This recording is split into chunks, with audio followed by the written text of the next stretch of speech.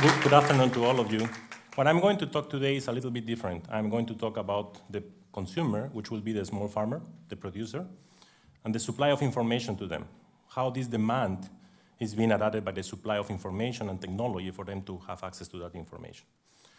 So let's go 15 years ago.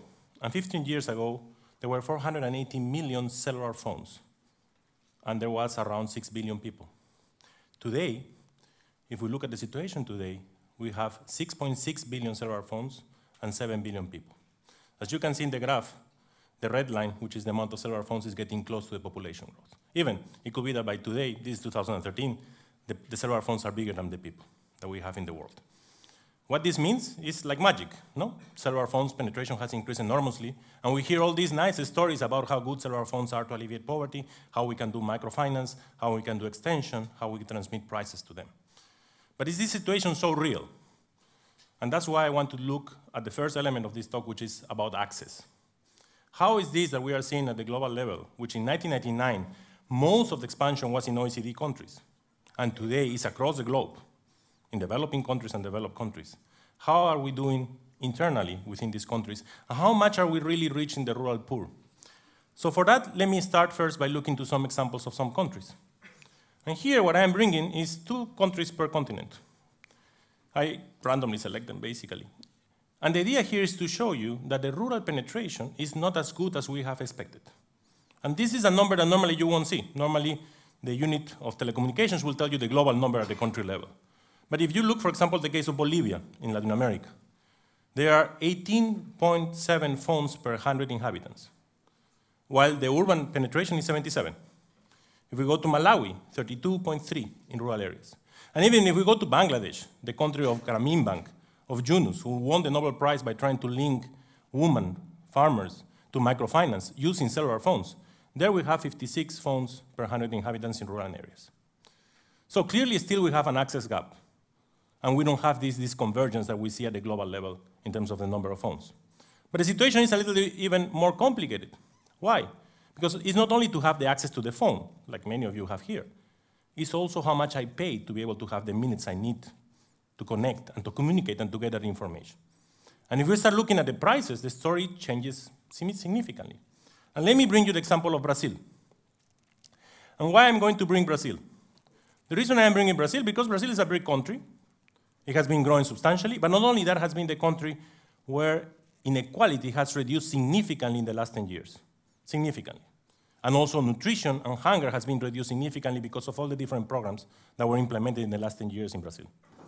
Now, if we take the basic basket of phones, prepaid phones, that I need to consume to be able to have this minimum communication, remember, I'm talking of prepaid phones. The basket in Brazil of this minimum level consumption costs around 80 reais. Now, an average household consumes around 5% of their income in telecommunications. And if we look across the income distribution of a Brazilian consumer, from the poorer households, which will be the rural, the smallholders we're talking about, the middle income and the richer, the poor household will only be able to pay 2.3 reais a month using 5% of his income. The middle income, 26.1 reais, and the richer, 140. You see now the gap. Not only is a gap in the equipment, but once you have the equipment, the price you have to pay is enormous for what I can pay with my income. Now, can we solve this? And the answer, I think, is yes. This can be substantially improved. And I see 2 ways in which we can resolve that. One way is, of course, regulating. Why? Because today, prepaid phones, a minute of prepaid phones costs several times what I am paying and what you are paying here in Rome in a post plan. So essentially what happens today is that the rural are subsidizing the urban. And that's why we could have these very fancy equipment in our hands. And it should be the opposite. It should be the urban cross-subsidizing the poor. So regulation has to improve significantly to be able to improve the rate these poor farmers are paying. That's one solution. But the other way is to go a little bit out of the box and start thinking on technology.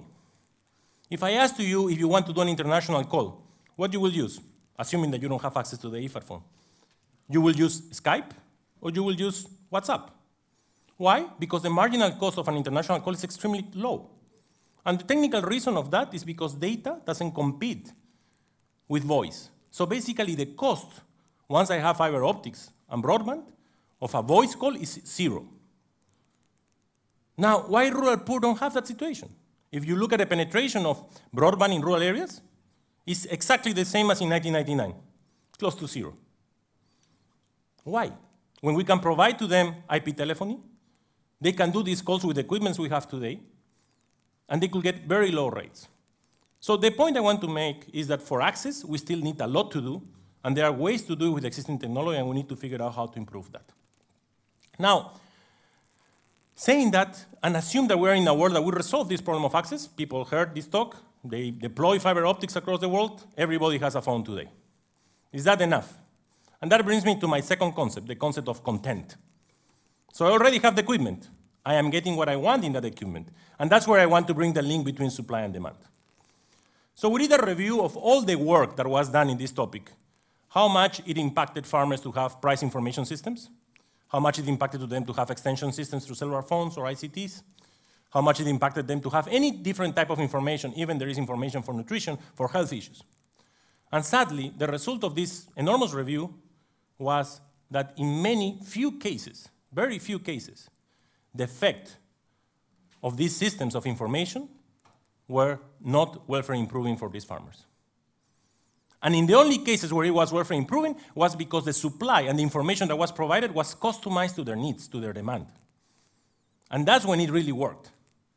For example, if I am a West Bengali farmer in India and I am producing potatoes, I don't care about the market in New Delhi, I don't care about the market in Mumbai, which normally these systems will provide to me the wholesale information of the prices in those two capitals.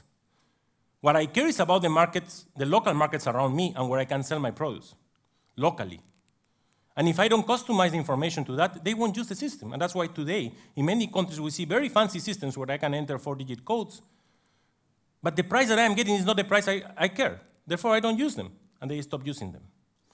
So content is a huge barrier, and we need to significantly improve content to be able to move forward. And that's what I want to raise, and I think it's something important to think about, how we can improve and make this demand and this supply to respond to that demand. For sure, I can create supply. Apple has been extremely successful at doing that. We have created very fancy equipment and the demand has responded. But remember, these rural households only spend 5% of their income. They have a huge budget constraint. So if I'm going to use 1 rupee or $1 in phones, it's money that I'm not giving to my kids for food. So I will be very careful what I do. And that's why they stop using these systems. And this moves me to the third word that I want to use today, which is capability. Remember, we are trying to provide information to farmers in rural areas, which are aging, as we know. Most of them are not well educated. The majority don't know how to read and write. And they have very low concepts of mathematics. But they know how to cope the risks. But I am giving them information on prices, maximum price, minimum price, average price. Even in some cases, I have seen systems in which they provide them the variance so that they can predict the price in the future. Volatility of temperatures. How we expect a person that doesn't know how to read and write and doesn't have the basic knowledge of mathematics to understand these concepts? I need to figure out a way to break this capability barrier. I'm not only giving them a sophisticated technology, but I'm also trying to change the way they understand things. And this came to me and crashed to me in reality when I was doing an experiment in West Bengal. We basically decided to go to very poor rural villages and try to provide them phones randomly to be able to test, through a traditional randomized control trial, to be able to test the effect of good content. So we resolve the access because we provide them the phones. We resolve the content. We provide exactly the content they needed. And we distribute hundreds of phones in this area which before didn't have access to cellular phones. And the result of that was that in the first week, we found that many of these phones were not being used. And despite we were sending the good content, and they have the phone, and we trained the people basic ways to use the phone, they were not being used, so we went to the households. And what we found, sadly, was that many of these households were using these phones as ornaments. For them, were ornaments. They were not charging them, they were not using them. And that's a big problem. That's the capability. And that's what brings me to Milagros, miracles in English. Milagros is a little student of secondary school in the northern part of Peru in a place called Yacanora, in the mountains. Cajamarca is the region. Milagros every morning has to walk 3 hours to go to school. And every afternoon she has to walk back 3 hours. Can you imagine? She doesn't have breakfast normally, and she has a very light meal. So basically she lives in 1 meal a day. Now, clearly, she has a problem with nutrition, and the quickest thing to observe is anemia. So Milagros falls asleep in her class.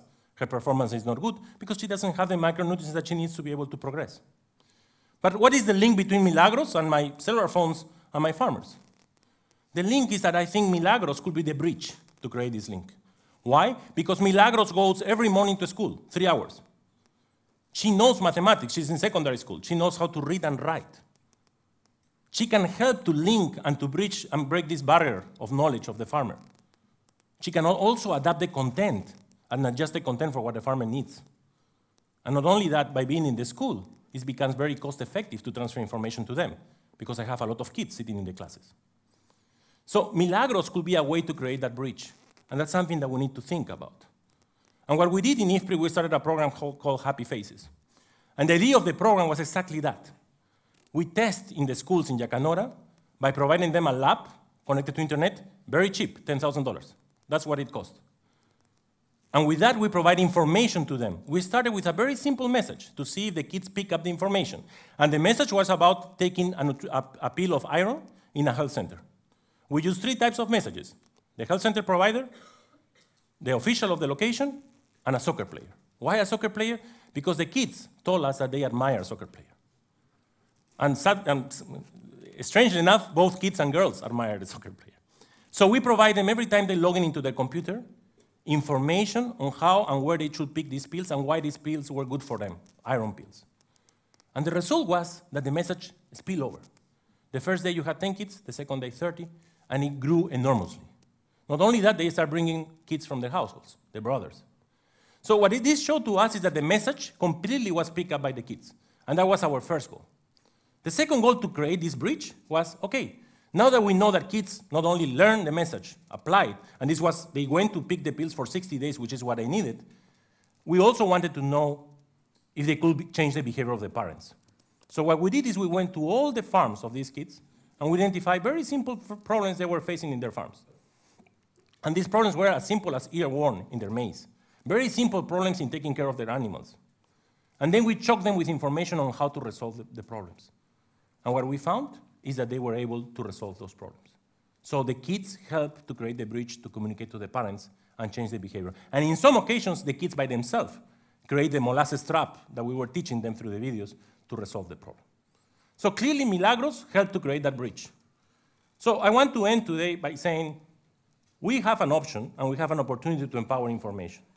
And we need to break this barrier of accessibility, content, and capability. So that Milagros and Tefu, for example, can show the parents and can help to break this barrier to be able to allow and communicate so that we could be able to say and talk about the power of information. Thank you.